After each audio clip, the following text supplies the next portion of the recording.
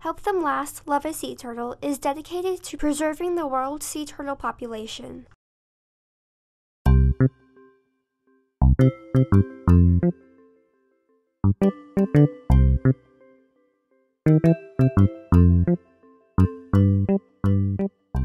In North Carolina, the majority of the sea turtle nesting in this area is from loggerhead sea turtles. They mate offshore, usually in the springtime, like around April or early May. Starting around May and more into June, they will start nesting on local beaches. The female will come up onto the beach. She'll crawl out onto the sand up above the high tide line, and that's where she'll lay her nest. When she comes up onto the beach, she will dig a nest, usually a foot or two underground with her back flippers, and then she'll deposit usually around 100 to 120 eggs in the sand, covered up completely so you wouldn't even know that it was there, and then she returns to the sea. Once she's laid the nest, she never comes back to check on it. She never does any kind of maternal care. Those turtles are completely on their own. Now once those eggs are in the sand, they will incubate in the sand for anywhere from 2 to 3 months. Those nests are actually monitored by volunteers in a number of different organizations that help to protect sea turtles, and so they'll just watch over that nest. They will often rope it off so that people won't walk on it or dig in that area. The volunteers are often on the beaches during the hatching process so that they can protect the hatchlings in any way that they can. And in most cases, it's just to inform other beachgoers of what's going on and allow them to crawl from the nest all the way down to the ocean.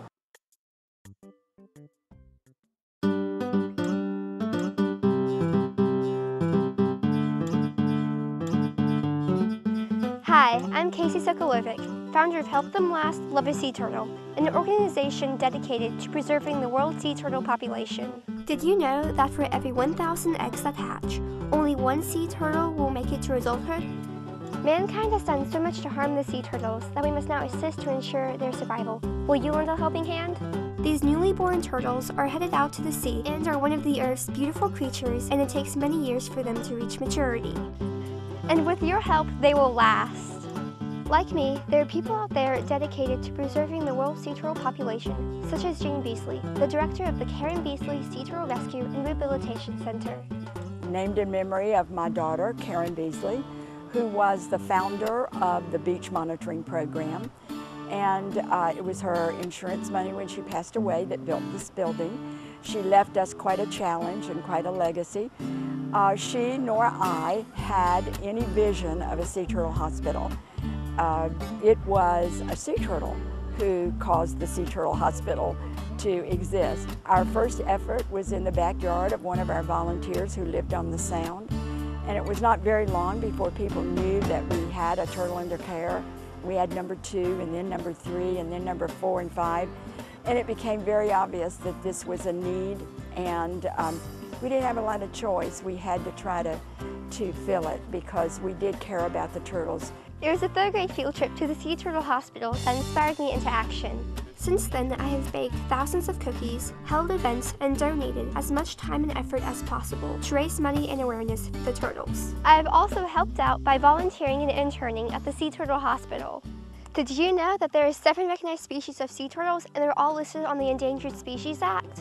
Here are some of my devoted friends and myself at the Sea Turtle Hospital to describe the different species. This is Lenny. Lenny is an 8-year-old Kemp's Ridley sea turtle. He came to our facility about 5 years ago with a skull fracture. He'd actually been caught in a fishing net, and we think someone tried to get him out using a pole of some sort. And unfortunately, that did fracture his skull and actually damage his optic nerve. So Lenny's completely blind in both eyes, which unfortunately means he can never be released. But he's actually adapted really well to his disability. When we feed him, he likes to spin in a circle in the center of his tank, which pushes all of his food to the outside edges so he can just munch along as he finds it. And he also has a favorite spot in his tank. It's on the pipe that drains out his water because it's kind of a security blanket for him. He knows exactly when he's there. But he will be with us for the rest of his life, which for Kemp's Ridleys can be anywhere from 80 to 100 years. This is Ocean's 11, and Ocean's 11 is a female loggerhead sea turtle, and she weighs about 150 pounds, and she was hit by a boat, and the boat crushed her shell into several pieces, and when we found her, her shell was just really bad off, And so we sent her to NC State so that way they could put metal brackets like this on her shell, and she had 11 of those surgically put on, and that's how she got her name, Ocean's 11.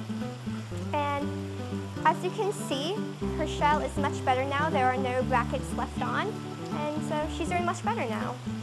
This right here is Ranger. Ranger is a 5-year-old green sea turtle. He is the same sea turtle that you see in Finding Nemo. He came to us about 2 years ago after a shark decided that he made a tasty snack and took a bite out of his left flipper. Before that, about a year prior, we thought that he was hit by a boat. He had an injury to the back of his shell, which ended up growing over, and he has air stuck in the back of his shell, which is why he floats up a little bit more. And we think that the boat attack is what made him more susceptible to the shark attack. Ranger is unreleasable, what will probably end up in a very happy home in an aquarium. There are 4 other species of sea turtles that are not native to North Carolina. The olive ridley is olive-colored, which is where its name comes from, and is the smallest of all the species, growing no more than 3 feet long and 110 pounds. The hawksbill is medium-sized and has a very long shell and a relatively small head that seems out of proportion with the rest of its body. It has a beak-like mouth and is generally about 3 feet long and 300 pounds. One sea turtle that scientists know little about is the flatback. They are found mainly in Australia and migrate to breeding grounds that are hundreds of miles away from their normal habitat. The final and largest type of sea turtle is the leatherback. It can grow up to 8 feet in length and up to 2,000 pounds. Are you going to the beach soon and want to help out the sea turtles? If so, you can contribute in several ways. Clean up all trash, even if it's not yours. Keep pets on leashes at all times. Do not leave large items on the beach overnight. Fill in and smooth the sand. No holes or sand castles overnight. Keep your outside lights off at night. And volunteer at your beach's Sea Turtle Patrol. And if you're not going to the beach, there are still several ways you can contribute. Reduce the amount of plastic garbage you produce. Tell people how helium balloons harm sea turtles as they mistakenly eat the balloons and die. Reduce the amount of chemicals you use. Write a letter to the editor of your local newspaper to inform the community about the plight of sea turtles and other marine wildlife. Or write letters to or call your elected officials to show support or opposition for particular issues affecting sea turtles. Our actions on land create reactions in the ocean, good and bad. It's an upstream-downstream connection, so let's protect and preserve our oceans.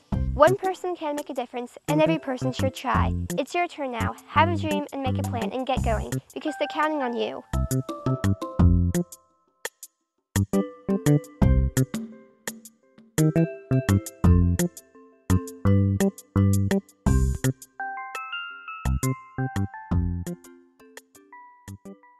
Why are you still here? You need to go.